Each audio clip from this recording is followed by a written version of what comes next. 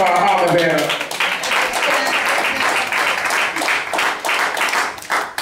Amen. It's good to be here. Amen. It's always such a good feeling to be in the house of God, to be in this church. Amen. I'm giving honor to my overseer, to Pastor Jamie. Bless you. Amen. And to all the ministers, prophets, evangelists, everybody in their rightful place. Amen. I am a teacher. Amen. Amen.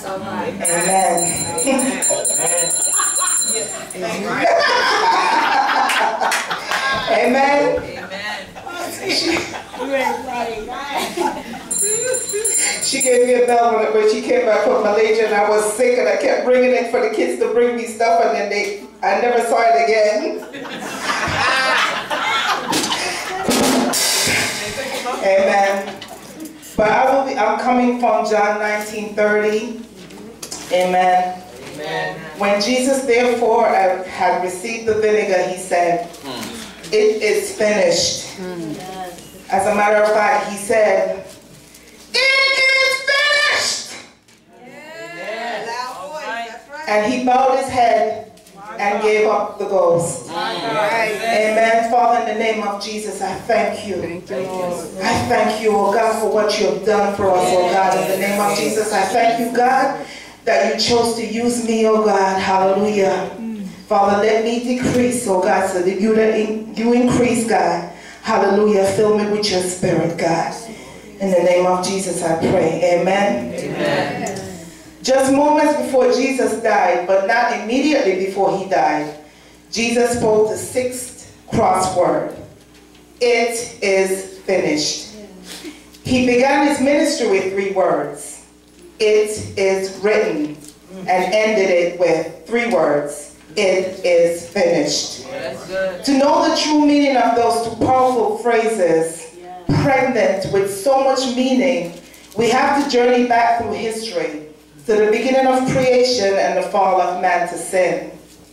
It is finished. In these three words, I see the consummation of all the Old Testament truth. It is written, and the germination of all New Testament truth. Jesus, the Son of the only true and living God, who had no sin, became flesh so he could live amongst a sinful, undeserving people who he loved without question or reason. And on that day, on a hill called Calvary, took on the sins of the world. He wanted a way for us to live eternally in heaven with him. But in order for him to do that, he knew that he was the only way to cleanse us from our filthiness and from the curse of the law from which we needed to be redeemed. You see, there cannot be any sin in heaven. God cannot be in the presence of sin because of his holiness. We were walking dead, eternally separated from God. Sin came into the world through one man, Adam, so it had to be canceled out by one man, the only man who had no sin, Jesus. Galatians 3:13 states that Christ redeemed us from the curse. To redeem means to buy back. We are an expensive lot, people. We were bought with a price that he paid on that wretched, ragged cross as a ransom for us. Our entrance into heaven has nothing to do with how good we are. What matters is how good Jesus is and what he did for us. He lived an absolutely perfect life and paid the penalty for our sin by dying in our place. Those who believe this and accept his payment on their behalf are given a ticket to heaven which can never be revoked. Everything that he did throughout his ministry was for the scriptures to be fulfilled under the law and not for them to be canceled as many thought. His very birth and death was prophesied long before he came, the promised Messiah, born to die. He became our high priest, the only one who was allowed in the inner courts of the tabernacle where the Spirit and the very presence of God dwelled, separated by a veil from the people. Their atonement was made for people with animal blood. God has always dealt with sin through the blood of sacrifices. He was the Lamb of God who was sacrificed for us. Yes. John 1:21-29 called him the Lamb of God who takes away the sins of the world. Right. Just as innocent animals had died in place of the guilty, so Christ gave his perfect life for sinful mankind.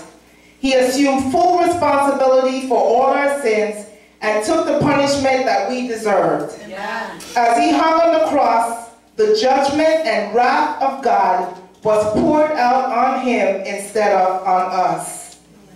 It is finished. The sacrifice of animals is no longer necessary. It only covered sin anyway. Jesus' blood cleansed us from sin, and he only had to shed it one time. His blood reconciled us back to the Father, which was his ultimate mission. In John 17, he said, the work that thou gavest me to do, the mission that thou didst send me to accomplish, is finished. It is finished. It is a shout of victory. It is a cry of obedience. God-centered obedience. It is a word that you and I appropriate by a living faith that God gives us a gift. The wages of sin is death, but the gift of love is eternal life. Jesus is that gift of love. He said, I am the way, the truth, and the life, and no one comes to the Father but by me. There's no way around that. Amen. The veil was ripped. We are no longer separated from the Father. My God. Just like the door to the tabernacle was in the shape of the cross, he became the gateway to the Father. The sin that kept us from perfect, intimate relationship with God, if you receive and accept the gift, no longer hinders. For God so loved the world that he gave his only begotten Son, so that whosoever believeth in him shall not perish but have everlasting life. Are you that whosoever? Yes. Amen? Amen. It is finished. The prophecies of his sufferings were fulfilled. Yes. Isaiah 53 states that he was wounded for our transgressions. Yes. The chastisement of our peace was on him, and by his stripes we were healed. Amen. Amen. The work given him by the Father had been perfectly done. Yes. A sure foundation had been laid on which a righteous God could pardon the vilest transgressor of the law who threw down the weapons of his warfare against him. Luke 9:23 advises us to take up our cross daily. Yes. Whatever your cross is, pick it up and declare with Jesus, it is finished. I know what the doctor said, but it is finished.